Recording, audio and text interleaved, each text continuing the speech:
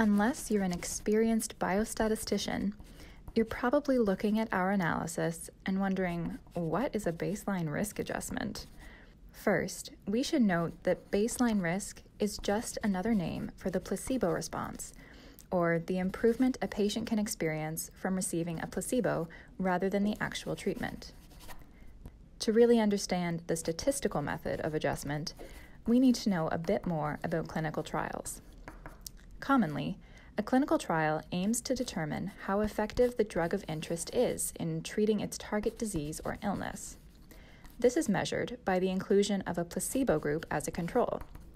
And since placebo groups are so common, they allow us to compare the data from clinical trials that differ in study design in other ways. In fact, the placebo response kind of acts like an alarm, notifying us of the presence of confounding factors that could be influencing patients' response to treatment, things like their severity of illness or history of medication use. And we get these results using this equation. Relative risk is equal to treatment response or effect over placebo response. Relative risk can be calculated for good or bad outcomes. Relative risk describes the probability of one group achieving an outcome relative to another. In this case, the probability of the active treatment group achieving an outcome, i.e. treatment effect, relative to the response in the placebo or control group. So, if we take a study with a low placebo response, the probability of the treatment group achieving that outcome will be exaggerated.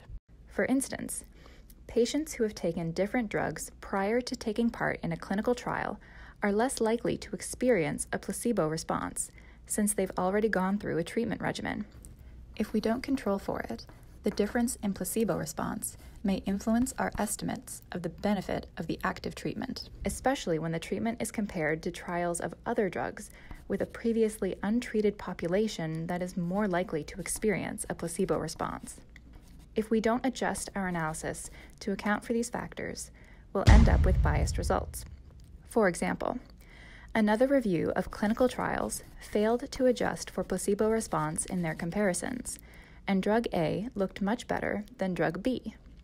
But our adjusted analysis showed drug B was at least as effective as drug A, and even more effective than some of the other drugs included in the review. So, in conclusion, it's important to adjust for placebo response, or baseline risk, when comparing the results of different clinical trials.